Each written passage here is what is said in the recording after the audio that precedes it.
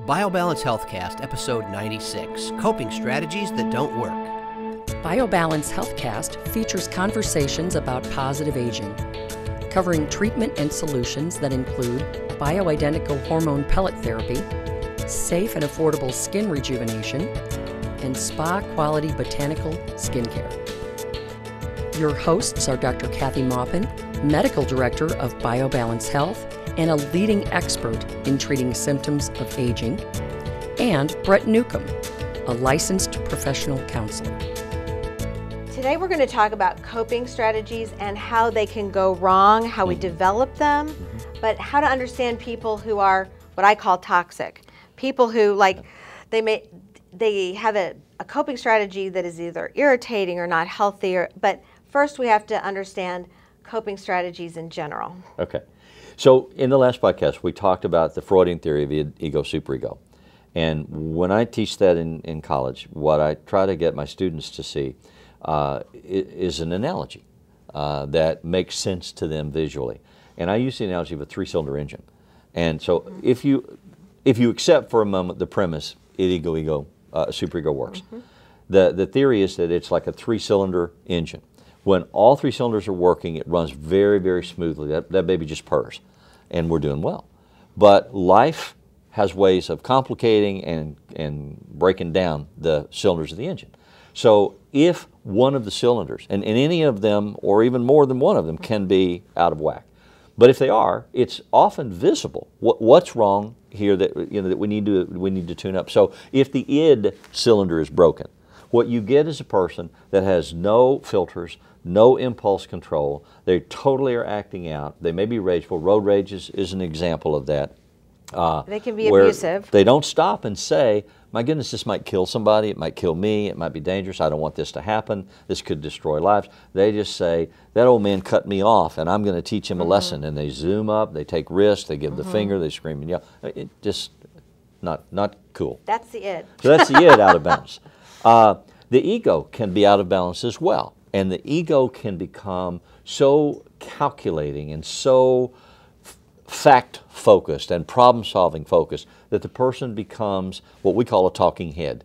They're just they're like a computer. They're just a machine. And when you're involved in relationships with them, you can never get to the feelings. They're always talking about the calculations and the data. And I see this a lot in marriage counseling where the woman will say, but I can't feel him. He doesn't feel anything. And he looks at her and says, I don't know what you mean. I bought you a birthday present and I got what you want. And he's not dealing with any emotional stuff. And so his defenses protect that. That's a coping strategy that he uses. So if he starts to have feelings that are causing him anxiety, he will suppress them and numb himself out and stay in his mind and try to problem solve his way through it because that's what he's learned to do to survive. So the worse he gets, the more machine-like he gets. So it's the opposite of what the wife wants.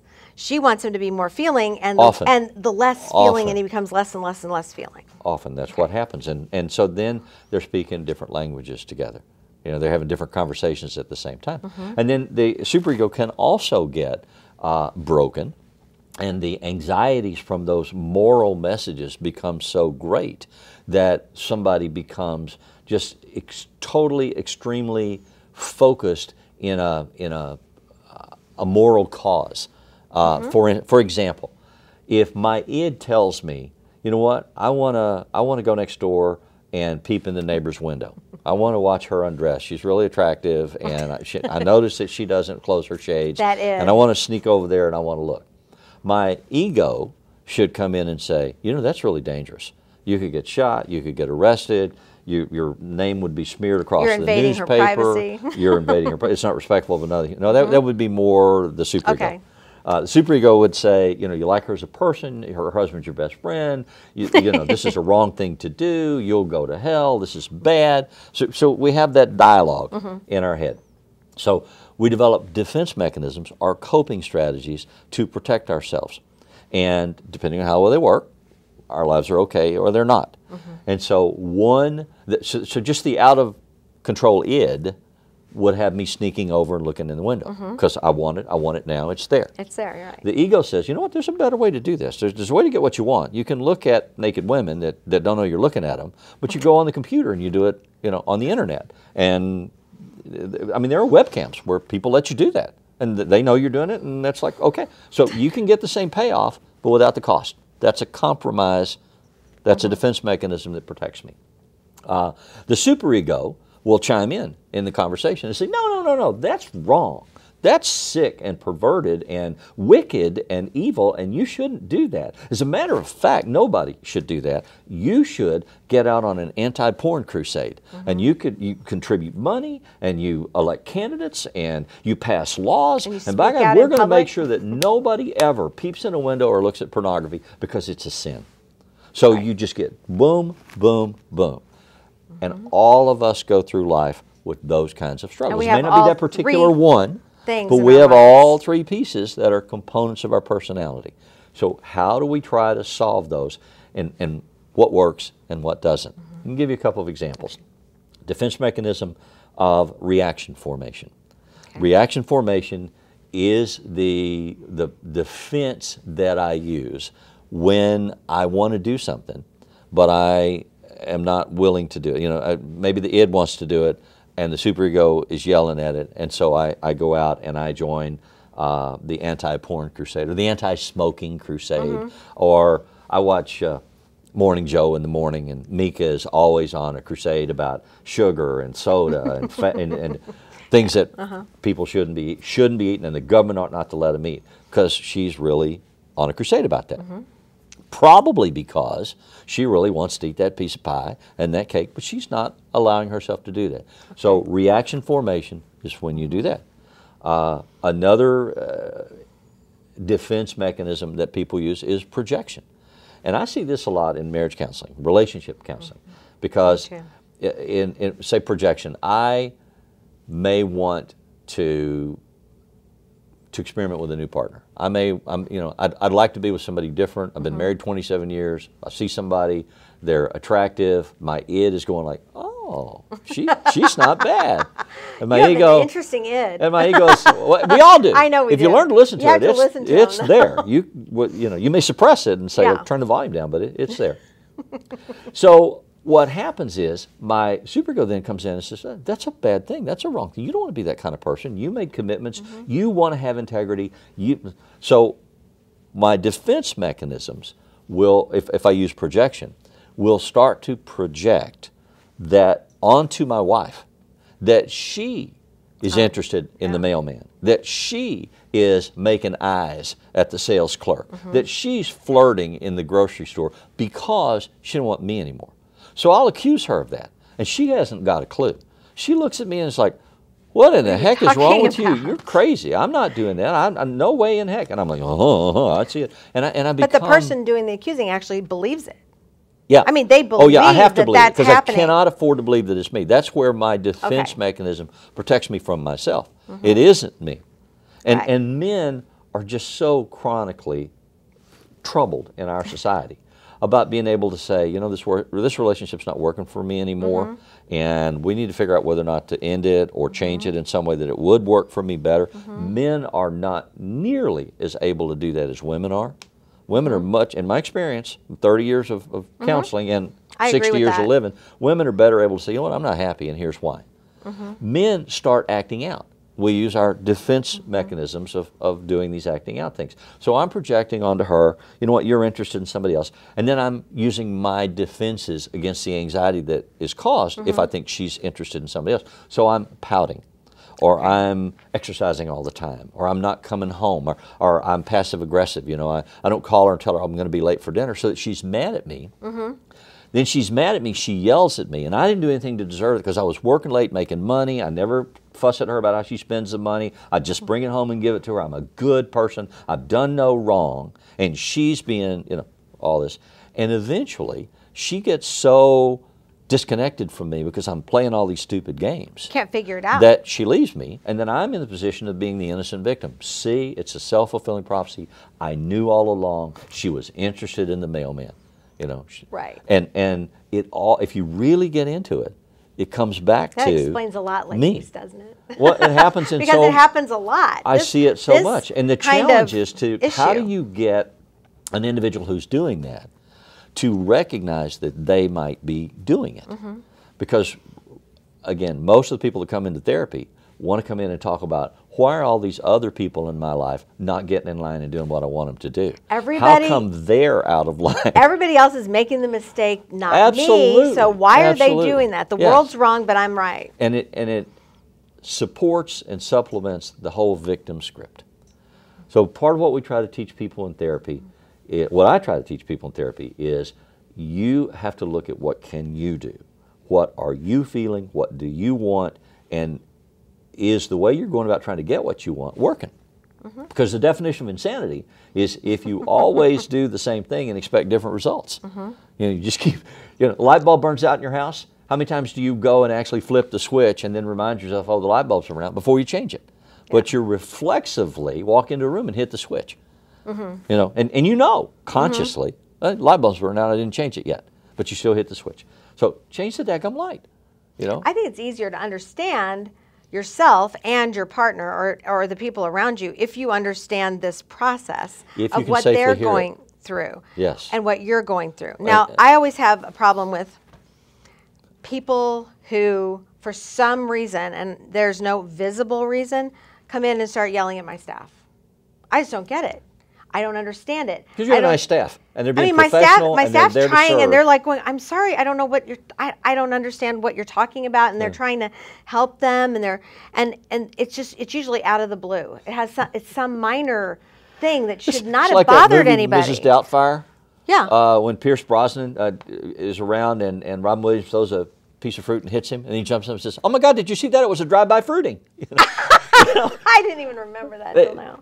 They come in and they dump, they throw Yeah. up on your staff because of something that's going on in their life. It's not something your staff has earned or caused. But I'm totally mystified. I don't know how to handle except to be, I tell the staff to be calm and nice and respectful and try to calm them down. Manage the situation. But I don't even know how to feel about that because when that patient comes back into my office and sits down and wants help, how do I deal with her or him? I mean, how do you then process that and hire say, me as a consultant, and I come in and teach you how to manage you are it. a consultant. This is what you do in those But I think everyone out there is thinking, Yeah.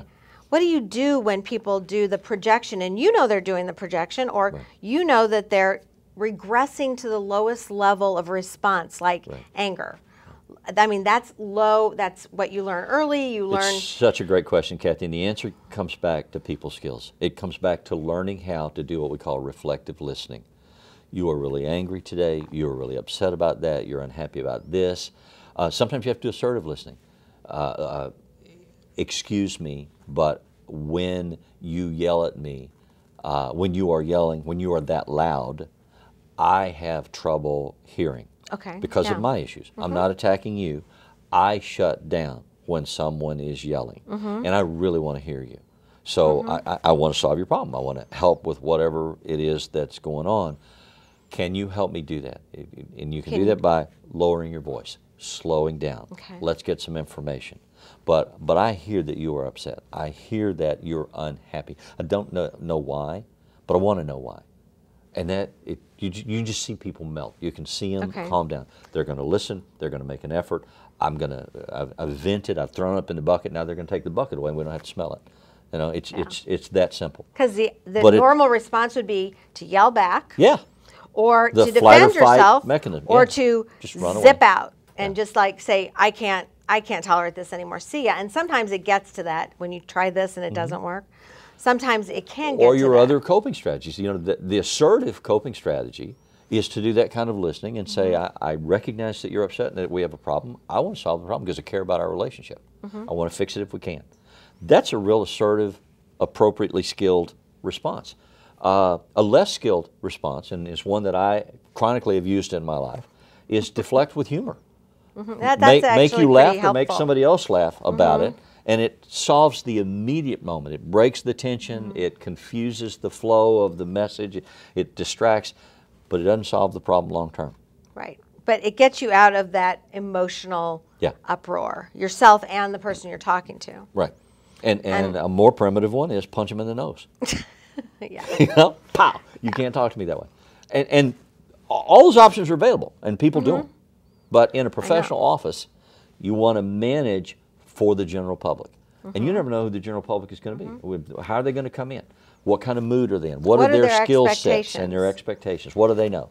And I figure before they've had their hormones, anything's possible because they're so miserable. Because they're out of balance. And so I'm not going to make a judgment until after their hormones have kicked in and they're balanced in all of the bodily ways, so that they're balanced there. Then, if they continue having these unusual outbursts that are bothering other people, and I can't diffuse it, then we have a problem. But I'm not going to make that judgment until I get their body organized. Right. And work with them. Although while you're doing that process, you still have to manage them with reasonable boundaries and expectations. In my office, we don't cuss out the staff. If I want to work with you, I want to help you. I think there are issues here medically that I can be of service. But in order for me to be willing to work with you, you have to control your anger. You have to control your presentation. And that's in every part of life. Absolutely. And we've all, at one time or another, you can't bite mommy. Right. You can't bite mommy. Yeah. And we've all walked into somewhere when like our car wasn't ready on time or something, and then yelled at the poor person that was sitting at the desk, and then stopped and gone. Oh, superego goes, oh, you better apologize because that was really bad. That was stupid. That person didn't fix your car. It's not her fault. And that's, and it really, there's no reason to yell because you can't do anything about it anyway. It's not going to make you happier. My wife is so smooth and easy, and everybody loves her. She got a call the other day, somebody selling something, and she says, excuse me, my phone is on the no-call list. Why are you calling me? Do you not use that? And the guy says, lighten up, lady. She went ballistic. She's like, don't you tell me to lighten up. What's your name and who's your supervisor? And he's like, I'm my own supervisor, and my name is President Obama. And he hung up. Well, we'll be calling the state of Missouri. She did. She called the Attorney General's office and filled out a complaint. That's right. But you get people like that, and there are ways to handle it. But even the most balanced people can get blindsided, and they can react.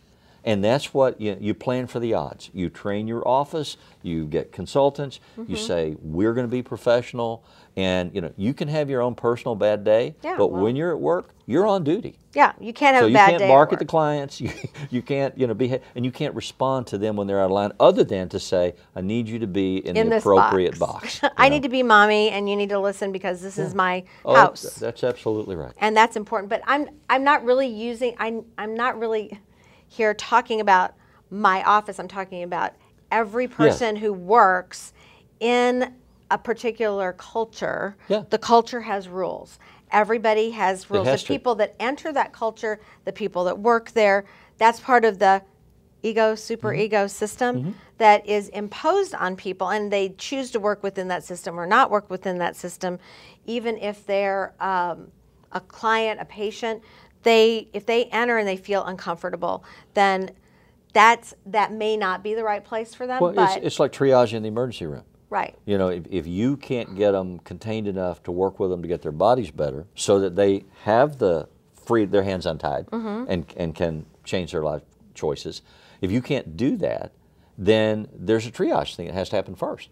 They have to stop, yelling at the staff. They have to stop vomiting on the desk in order to get to the deeper. Not truly vomiting. Well, but emotionally vomiting. Yeah, exactly. But that happens in the emergency room. If I go in and I've got a broken leg and I'm bleeding from an artery, they can't set my leg or even worry about my leg until they stop the bleeding from the artery. And so, as a medical officer, professional officer, you have to do the same thing. But as someone who's a mom and you're in your house, I had the rule that if I can't hear you until you quit hitting your brother. If there were a lot of kids over, in high school, and my rule was if any drugs hit this house, that I will call the Creve Coeur police and have everyone arrested.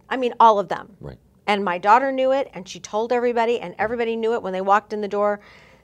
That was not to ever happen at my house because I'm responsible as a physician. I don't want my license in jeopardy, and I don't want any of these children getting hurt at my house. My son, who's so 17, that's all I can control. I can't control outside my house. My 17-year-old son says, Dad, my friends are afraid of you. And it's like, Good. why? It's because you make them follow the rules. Yeah. You know, their parents overlook it. They don't see it. They kind of laugh it off. Boys will be boys. Boys will be boys. You know, you What hear is yourself that? say that, have alarm clocks go off. Something's wrong. Yeah, but you know, all of the kids that were afraid of me Yeah. are now kids that come Oh, back yeah. from college and as adults all drop by. They drop by to have pizza. They drop by to whatever, even if my daughter's not home. They drop by to just have conversations with us. So sometimes having strict boundaries The frame. are very good for people who are growing up and learning how to deal with their children, other people. And, you know, I didn't learn that from my parents. I learned it from a woman down the street named Jerry, who was a wonderful Christian woman who loved me for whether I was good or bad. But she told me where her borders were and how she would like to have everybody behave. And she was loving, and that didn't stop her from being loving. It just You have- gave me an idea of You what I have to should learn. do. Somebody has to teach you how to color between the lines. That's right. And to recognize that if you choose to color outside the lines, it comes at a cost. The question does. then is, are you willing to pay the cost? That's You know, true. can you afford the cost of your decisions? And people who are reformers, people who are new thinkers, people who are trying to bring about change in society. coloring outside the They're lines. outside the lines. But they're And doing it at a risk and at a when I do cost. that and have Yeah. done that, I've chosen. And I know the price, and I'm willing to take the price, and I do it with as much kindness and respect for the powers that be that don't see it the way I and do. professionalism. I mean, one place where Because- you color outside the lines is to say to the medical profession and the pharmaceutical profession, women need testosterone Right. replaced. That's not coloring within the lines of No. the box. So you choose to color outside the line, and there's a cost-benefit ratio. There are people that don't respect what you're doing, that poo-poo it and say, oh, that doesn't work, she's just hustling for money. And there are people that say, oh my God, you have changed my life. I mean, you go to the website, look at the testimonials, it's there. That's true. So at the end of the day, you have to look in the mirror and have integrity. You have to Right. be in as much balance as you can be in. And what we're talking about, the reason we spent these last couple of podcasts talking about coping strategies and defense mechanisms, is balance is not the Cartesian split. It's the duality. It's the mind and the body. Together. And we want to work on both together. So thank you for listening to our conversation. Email your questions or comments to podcast@biobalancehealth.com. You can find the BioBalance Healthcast on iTunes and on YouTube. For more information about bioidentical hormone pellet therapy and other reverse aging solutions, visit biobalancehealth.com or call 314-993-0963. Follow Dr. Maupin on Twitter @Dr. Kathy Maupin and on Facebook at facebook.com/biobalancehealth. Brett Newcomb can be found at brettnewcomb.com.